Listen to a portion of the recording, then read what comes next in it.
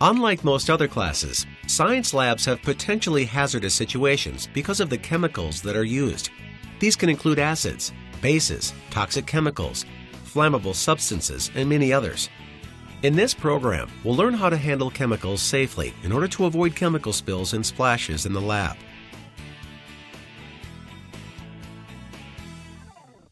The first step to handling or working with chemicals safely is to know and understand the risks associated with using them. All the relevant safety information regarding a particular chemical is provided by its Materials Safety Datasheet, or MSDS. During an experiment, a copy of the MSDS for each chemical being used should be close to hand. The next step for handling chemicals safely is to be familiar with the main hazards, which can be found on the chemical bottle or container. The container label has information on risk to a person's health, the degree of a fire hazard, the chemical's reactivity, and the personal protective equipment needed for safe handling. The appropriate protective equipment depends on the particular chemical being used.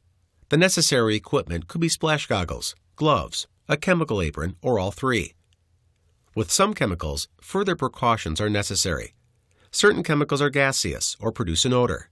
These should be handled and kept in a fume hood. Many accidents happen when chemicals are moved from one place to another.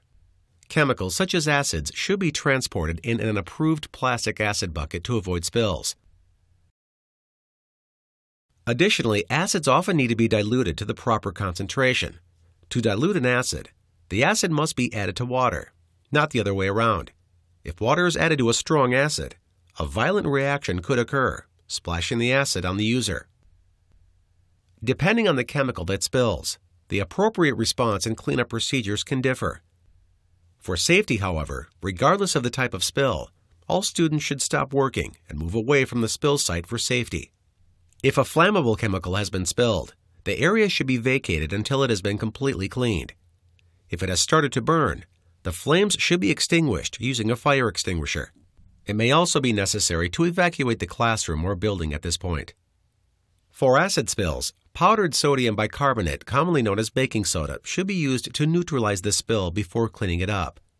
Bases and many other potentially toxic and harmful chemicals can be neutralized, absorbed, and cleaned up using commercially available spill kits containing absorbent materials such as vermiculite. Safety is always your highest priority when working with chemicals in a lab. Accidents do happen, but observing safe cleanup handling procedures will minimize the chances of a hazard. If an accident does happen, make sure to inform the teacher. Learning in the laboratory is safe and exciting when you follow simple safety rules for handling chemicals to avoid spills.